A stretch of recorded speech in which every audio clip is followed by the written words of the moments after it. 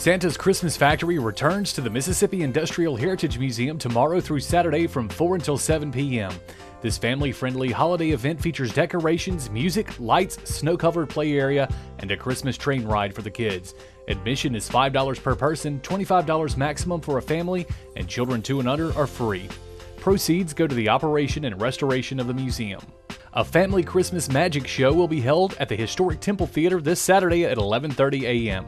The magic show will feature the Mississippi Magic Man, Dorian LaChance, and is free and open to the public. Bring all the kids and the young at heart as we enter into this happy and jolly Christmas season. Concessions will be available for sale. The Temple Theater will also be showing a movie Saturday night.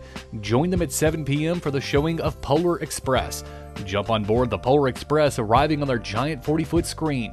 There will be fabulous concessions, including their famous hot buttered popcorn. All tickets are $5 and doors open 1 hour before the show.